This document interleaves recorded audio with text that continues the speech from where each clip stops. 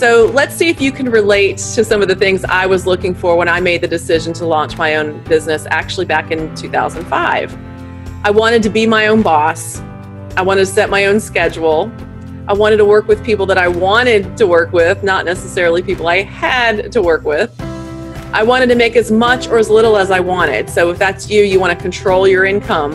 You know, that's kind of where I was. I wanted to have a part-time business or a full-time business. I wanted to have the option.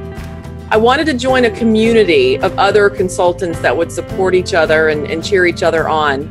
I knew I didn't want to do this by myself, but I wasn't sure where to go or what to do. I wanted to be trained and mentored by the best in the industry, and I wanted to shorten the learning curve. I knew that I didn't have a lot of time to spend going to get a degree as a 4-year process at least. So, I had already done that, and I didn't want to have to go and start over and starting a new career and spend years and years learning and creating before I could ramp up and start making money. I wanted to learn fast, and I wanted to gain credibility as an expert fast. So if you're like I was, you may be experiencing some of these issues as you struggle with the decision to start your own business or expand your existing one. Maybe you're already working a full-time job like I was, and maybe you don't like it.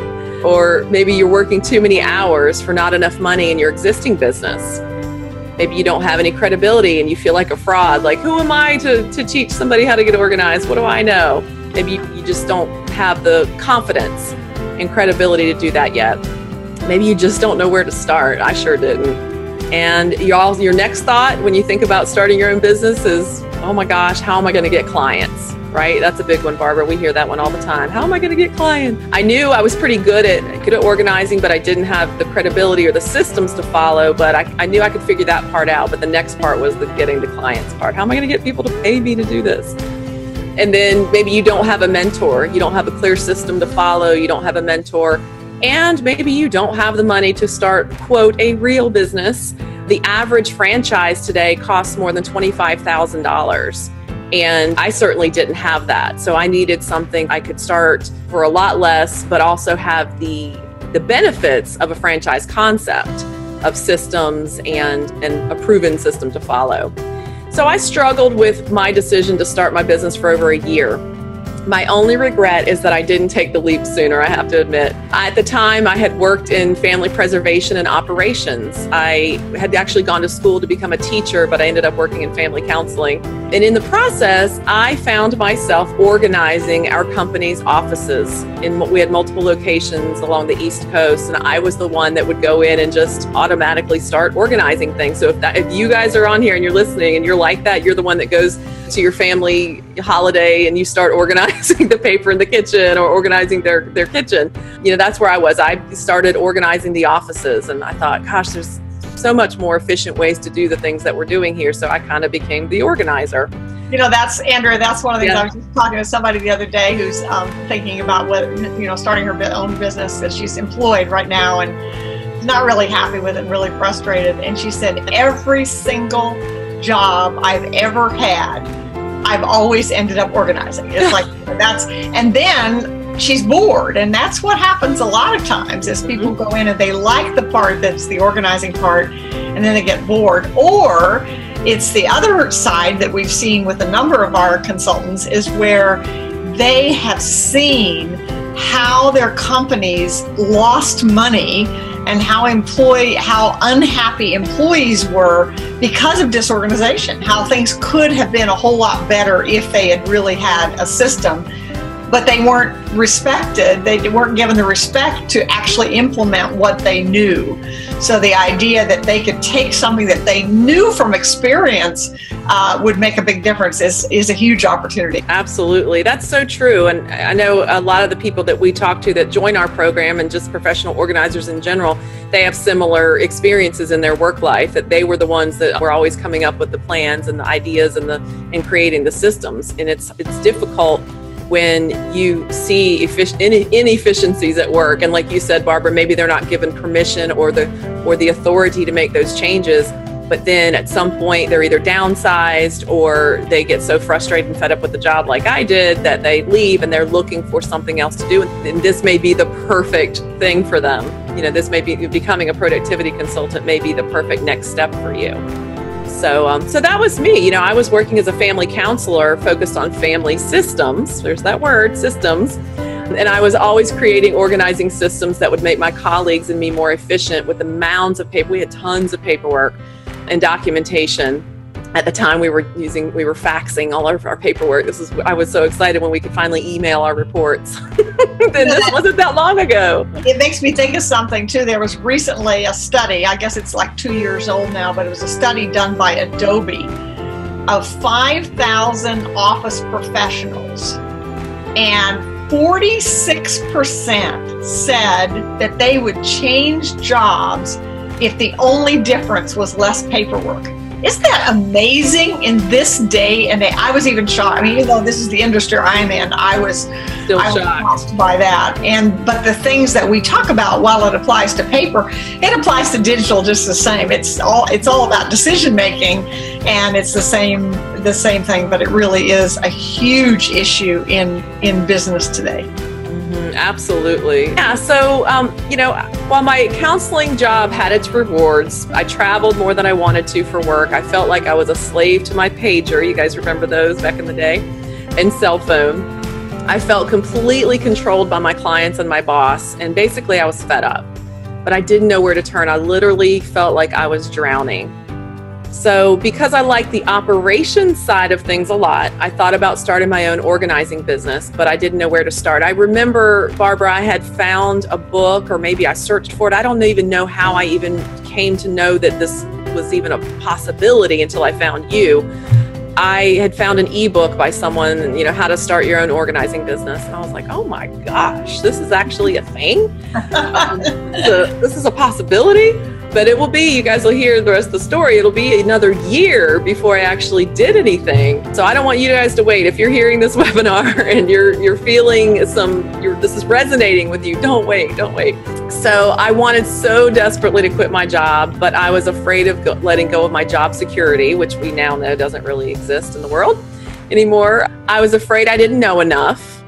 Like I said before, maybe you feel like a fraud, like, how are somebody going to pay me to help them when I don't really know if I know how to do this. I had no real world experience as a professional organizer, and I didn't even know what a productivity consultant was. So some of you that are on this webinar that are already professional organizers, you were already far further along than I was, because I didn't even know that this really existed, or certainly a productivity consultant. If I did know of a professional organizer, I thought only people who organized your kitchen, your garage, your closets. It never even occurred to me that there were people that would come into an office and help people with their paperwork and their filing systems, which I naturally was good at, but didn't know that there was a place for it other than maybe having a job. I didn't know that I could have my own business doing it. And then, of course, as I mentioned earlier, I was afraid I wouldn't be able to find clients that would pay me to help them get organized and be more productive. And then one day, everything changed. I was praying for an organizing solution for physical files, so the filing cabinet, lots of filing cabinets, in my boss's very disorganized office. So this was still the family preservation company I was working for. I had gone into the operations side and was working directly for the vice president, and I was working in her home office. And every single time I went, I had to drive 3.5 hours from my home to get to her home office. And she would say, you've got to come up here and organize my office. I can't find anything. And so I would drive, I'd make the trek up there and spend a couple of days. She would sometimes not even be there. She'd be gone, and I would just create all these systems. I would declutter, I would organize, I'd set up all these fabulous alphabetical files. And she would come back, and I couldn't wait to show her, and the excitement to let her just walk in and see this transformation. And she would walk in and she would immediately throw her tote bag down that she picked up at the new conference that she had just come from with more stuff.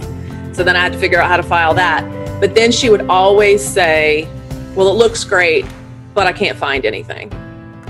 And I would get so frustrated, emotionally frustrated. And, because I would name something one thing and she would look for it, in another place. A simple example, and Barbara uses this example all the time. Somebody may have a file for car. So somebody might put car under C, and they put all their car information under C. But their spouse comes in and is looking for it under A for automobile. But I filed it under V for vehicle. So, you know, the information was there, but she couldn't find it. And so it was very frustrating. And one day, literally, I was sitting at my boss's desk and I was crying because here it was happening again. And I turned around and I just typed a search for filing system, and Barbara Hemphill popped up. And so you guys are going to learn in a few minutes who Barbara really is. But I was like, okay, who is this Barbara? Oh, she just lives 2 hours from my home. So, and she had this program that helped people find anything they filed in seconds. So I immediately started, paying attention to that. I was listening to, Barbara, you did some video blogs or audio blogs at that time, I think. So your voice was ingrained in me, and you were teaching this, what you called a finding system that helped people literally find anything they filed in seconds. And here I am, that's the exact problem I was trying to solve, right? So I ordered the program, and at the time it was a software program that was based off of Barbara's books. And I immediately set it up in my own office, fell in love with it. The true test was I set it up in my boss's office, and she loved it. It worked. That was another test. She would come back from a trip, and I had taught her how to do a quick search in the system, and she was able to pull up exactly what she was looking for. And it was a true lifesaver. And so it made sense to me, and I got excited about it. I remember, Barbara, somehow we connected, and I think I had ordered the software, and then someone from your office had called me and said, we can actually come to your boss's office and do it for her, or you can join our consultant training program and learn how to do it yourself for her. And so I got really excited about that idea. But then, honestly, I literally put it on hold. I said, okay, I'm too busy now. I don't have time. That is exciting and intriguing to me, but I don't have time. A whole year went by, and then somebody else from Barbara's office contacted me again and said, hey, at one time you had considered joining our program and learning how to serve, other people, how to help other people get organized. And at that time, that was it. I was like, yes, now's the time. I'm ready. So I got excited. I signed up for the program. And to be honest with you guys, I did not have the money at the time to do that. I borrowed the money from my ex-father-in-law to take this training because it was that important. And I figured it out. I knew it was what I needed to do, and I knew I needed to figure out a way to do it, to make it happen. And it was the best decision I could have made. So at the time, I traveled 2 hours to Raleigh, and Barbara, you had your consultant training program on site physically for a week, a couple times a year. And so I remember sitting in the hotel conference room with 14 other people. There were 15 of us total, 14 other people, all learning about how to become a productivity consultant that would help business owners get organized, or people that had dealt with paper and now email get organized. And I was in heaven. I was like, these people think like me. I didn't know they existed. And Barbara was just 2 hours away from me. So I immediately fell in love with the industry. Some of them were already existing professional organizers, and they all looked up to Barbara. She was this big, larger than life person, and I soon found out why. So really, I took the training, I fell in love with the business, and I gradually decreased the time at my job over time. I didn't quit my job right away, but I went from full-time to part-time to even less time. And within 5 months was able to actually leave my job completely and build a business, helping people get organized. So that was a phenomenal experience. And so literally, like I said, that when I realized one of the services that Barbara taught me how to do was called the 8-Hour Miracle. We now call it the Office Transformation VIP Day, but it's basically one day with one person in one office. And I made more money that one day than I did in 2 weeks at my job, at my full-time job. So when that happened, I gained the confidence, like, okay, I can do this. That's when I knew that it was time. So I soon learned how to provide that same service virtually. So if that's something that, if you're on this webinar and you're thinking, oh, wow, it would be so nice to be able to work from home, and help people online. And we weren't even using the internet really for the virtual at that time. It was telephone, right? Yeah, all through the telephone. We'd send pictures. We'd have people take pictures of their office. And sometimes we didn't even do that. I was going to say, I didn't even do pictures because I think I was scared. I was scared if I had seen the pictures, I might have been too overwhelmed. But what I did is I took, Barbara, you had everything structured out so perfectly. It was first do this, then do this, then do this, ask the client this. And it was very step by step. And I printed that out, and I had this step-by-step printout next to me while I'm on the phone, so they couldn't see me. Like you guys see us now. We didn't have this then. We weren't even using Skype. This was strictly over the phone. And I would, go through the list. I was like, Barbara says to say this, so I would say this. And I led them through, and it was amazing. And I remember the very first one I had said, it was a woman in New Mexico that was a real estate developer. And I remember she said, well, how much is this going to cost? And I held my breath, and I said, $1,200. And I didn't say anything because I was taught not to say anything after you say the price. And she was like, okay, well, how do I pay? And I thought, oh my gosh, this is incredible. This person, I'm going to help her organize her office. I'm not stepping foot in her office. She's never seen my face. I've never seen hers. And she's going to pay me $1,200. So I would charge more than that now. But at that time, and she had no idea that she was my first virtual client. So, and we became great. I mean, I ended up working with her for months and months after that. So it became a really great relationship. I didn't think of it until just now, but the first client I had, I charged $10 an hour. $10. And lived in horror that somebody was going to ask me what made me think I was worth $10 an hour. Yeah, and here I was being worried about $1,200. Things changed, right? Oh my gosh. Yeah, so good. These are good memories. I hope you guys are kind of relating. So this was fun. Like I didn't have the confidence, but I had a system. So anyway, long story short, how are Barbara and I working together now? So basically, I saw the power and the value of the systems that Barbara taught. And she had this beautiful binder, and we would all go. The training was, you'd take off a week and you'd go, for a week and stay in Raleigh and go through the training. And I thought, Barbara, we could actually serve people all over the world if we turned this into a virtual training program. In 2005, there were not a whole lot of virtual things going on. 2005, 2006, 2007, that was new. And so, but I had this vision that we could take Barbara's content-rich, incredible, phenomenal training and be able to impact people all over the world. And so we did. We put it together, we teamed up, and we created an elite, I like to call them elite because they are, productivity consultant training and virtual training and certification program for productivity consultants. And that's what we now call our certified productive environment specialists.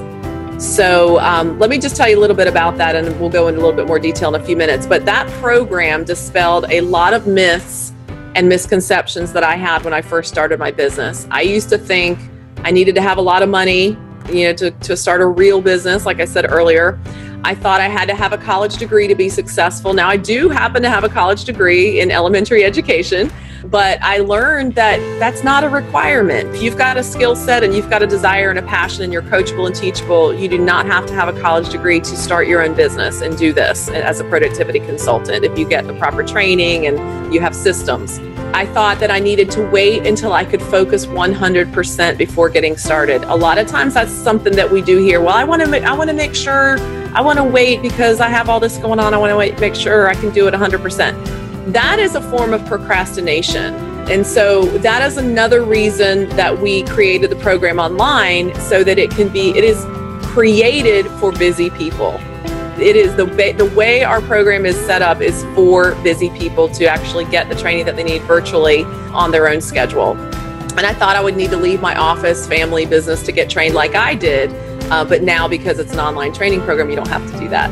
So basically going through that process, I found that I could start and operate my business for a lot less than a traditional franchise would cost. Although I had the benefits of franchise concepts through a team approach, shared resources, and world-class mentoring from one of the best in the industry. So for those of you that don't know who Barbara is, I think a lot of you do probably because you've been on our website and you've maybe read some of her books, but for those of you that don't know, here I am, in 2005 saying, oh my gosh, I don't know.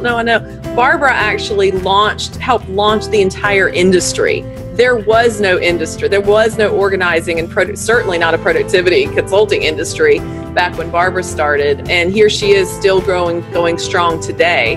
So Barbara, why don't you jump in now? And like I said, you compared, I was nervous about charging $1,200. You were nervous about charging $10 when you started. So tell us a little bit about your story and how this all kind of came to be and where we are now. Well, first of all, I just want to say what a joy it is to have Andrea on this call. We call each other peanut butter and jelly, and before this call is over, I think you'll know why. We just love working together, and we're very complementary to each other. So we wouldn't be here without everything that she's done, and I'm very grateful. Thank you, Barbara. Ditto. In 1978, my first husband and I had lived in India, where we'd adopted 3 orphan children. They were all under 7. One of whom was mentally disabled and needed a lot of special care. We lived in New York City on the Upper West Side. My husband worked for a nonprofit and didn't make enough money to pay for living expenses in New York. So I knew that I needed to bring in some extra money. But I wanted to make sure that my family came first. And I decided the best way to do that would be to work for myself. And that the way to work for myself would be to simply listen to what people were complaining about that I knew how to solve that people would pay me for. And I explored a lot of things. I grew up on a farm in Nebraska, and so I'm pretty handy, and I could do little repair work, little plumbing jobs and electrical jobs and things like that. And we lived in a big high-rise, and so I thought, I could have kind of a home repair service. That'd be something I could do. Well, there's unions in New York, so you couldn't do that. And then somebody invited me to go to a class at Riverside Church on life planning, I think it was called. And I think 6 Wednesday nights and all day Saturday. And it was basically helping you figure out what you want to do when you grow up and looking at what your loves, what you like to do and things like that. And at that point, Stephanie Winston, and I call her the mother of our industry because she wrote the first book. It was called Getting Organized. The cover of it looked like a yellow legal pad. And she was speaking at the 92nd Street Y, and I went to hear her speak, and everything she talked about were things that I knew. Because growing up on the farm in Nebraska, my family, we lived in the second floor of a tenant farmhouse with no running water in the beginning. My mother worked at a bank. She worked there for the same man for 46 years. She was all about systems.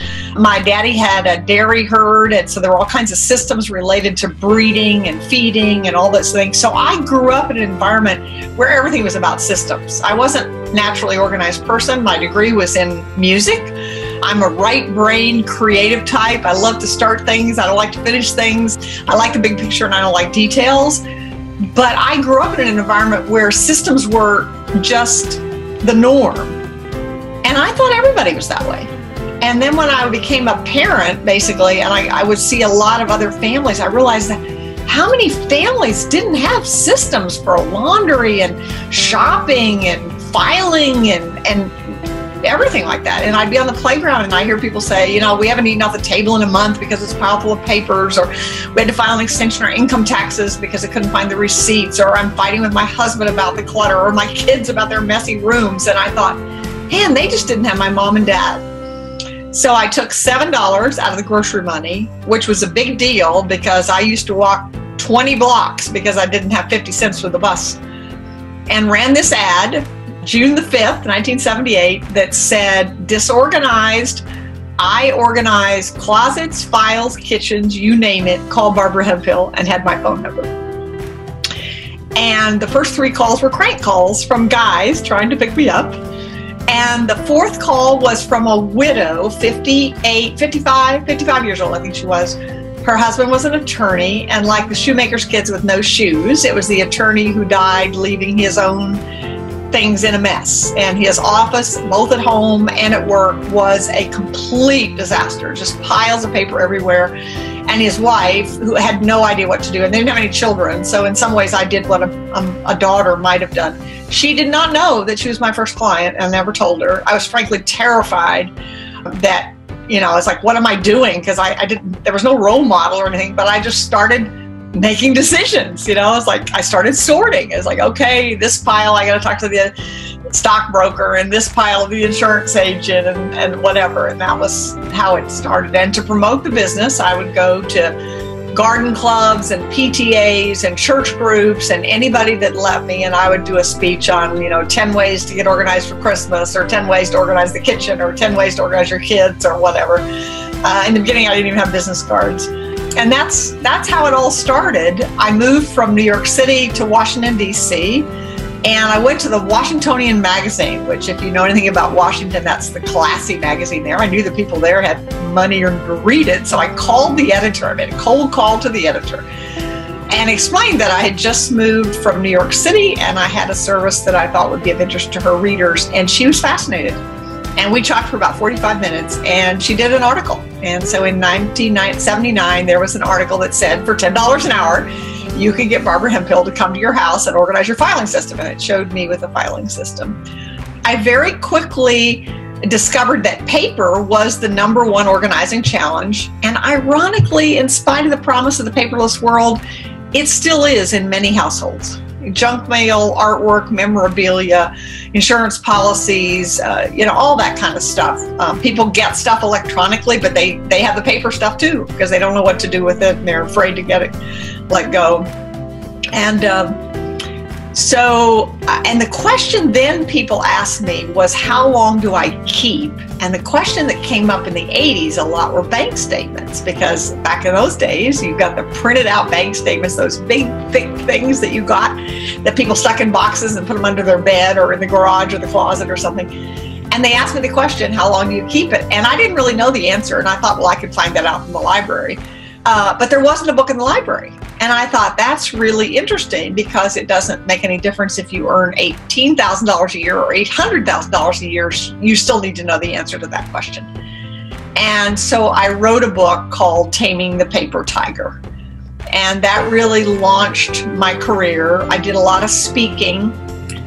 And then I began to realize that the same principles applied in businesses as well. In the early 90s, I was approached by a software company that said they'd read all the organizing books and that they could turn mine into software. I didn't have any idea what that meant.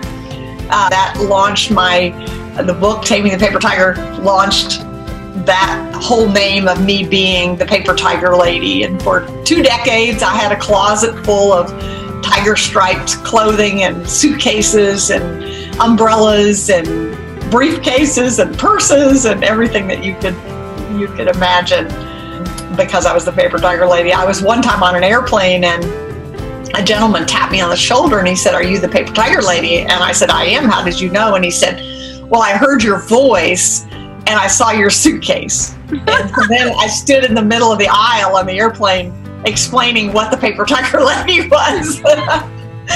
So that's funny. And to this day, I still get introduced that way. There are still people that knew me 20 and 30 years ago that introduced me as the Paper Tiger Lady. So that's really how that started. Then it kind of evolved, because I've reinvented myself numerous times. And in fact, I did a video after 2 decades of wearing tiger clothes. I decided that was enough, that I was kind of tired of it. And so I hired a wardrobe consultant to help me pick a new wardrobe. And we went shopping, and I came back with this whole new wardrobe, which ironically, it turned out the colors were the colors of the logo in the Productive Environment Institute, that was an accident, but it turned out that way. And we ended up doing a video called Can a Tiger Change Her Stripes? And it showed me switching my wardrobe out. And the message of it was that change is a permanent condition of a healthy individual and a healthy organization. And I love the fact I turned 70 years old in December. Next year will be the 40th anniversary of my business, and I love it more today than ever before. I'm more excited about the opportunities that exist. My passion is helping people accomplish their work and enjoy their lives. We define a productive environment as an intentional setting in which you can accomplish your work and enjoy your life.